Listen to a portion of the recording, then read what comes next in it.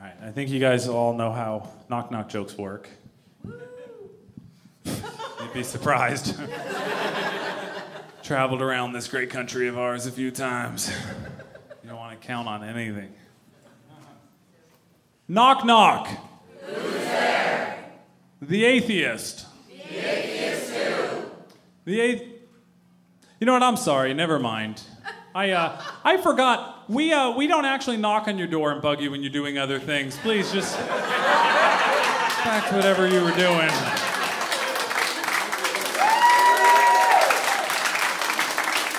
Sorry about that. Any atheists out there tonight, I would like to propose that we start knocking on doors, just because I think that'd be a fucking kick. Hi, my name's Keith, and I'm out here today with the atheists. And we just wanted to let you know, you can go back to bed.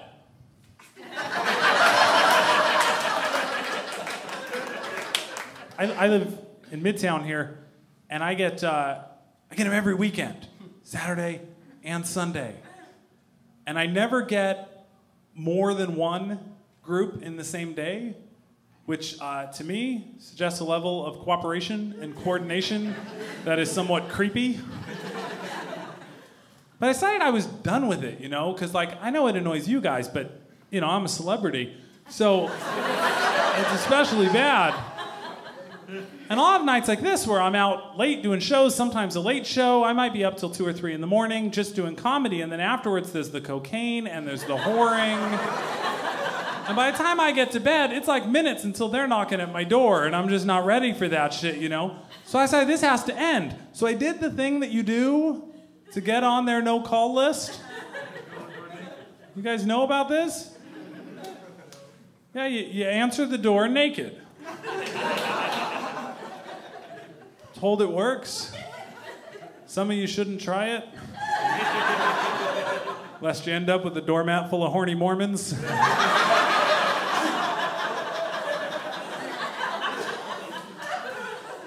I've still got my sympathy weight. I figured for me it would work. So I hear the knock at the door, and I look at my watch, and it's like cartoon o'clock. So I know it's not one of my friends.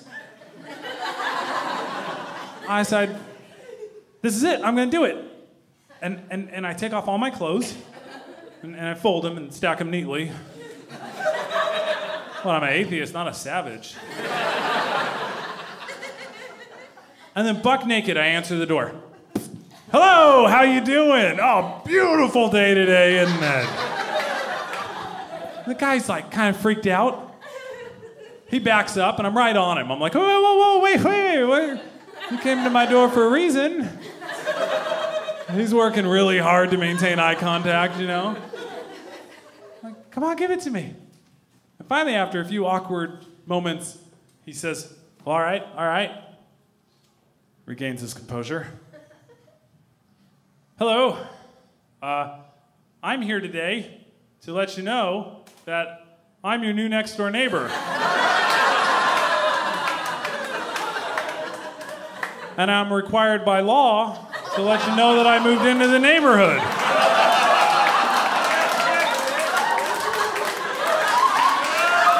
Really?